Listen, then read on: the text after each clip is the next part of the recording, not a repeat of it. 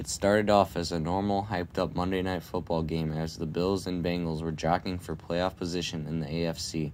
Paycor Stadium was electric to start the game, but nobody could anticipate what would happen 9 minutes and 2 seconds into the game. Safety Damar Hamlin of the Buffalo Bills took a hit from Bengals wide receiver T. Higgins as he made the tackle and got up for 2 seconds and collapsed on the field.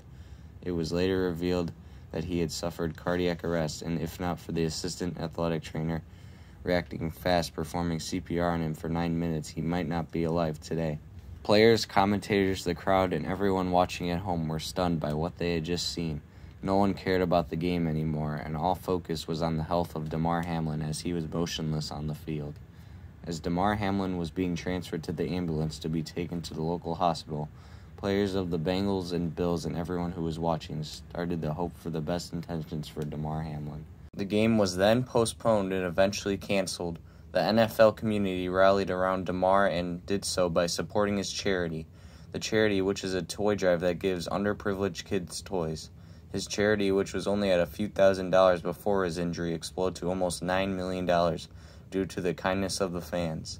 Damar Hamlin woke up a couple of days later and was moved by all the support that he had received. Damar is now out of the hospital with full capabilities. He recently went to see his Buffalo Bills play the Cincinnati Bengals in the NFL playoffs in the divisional round.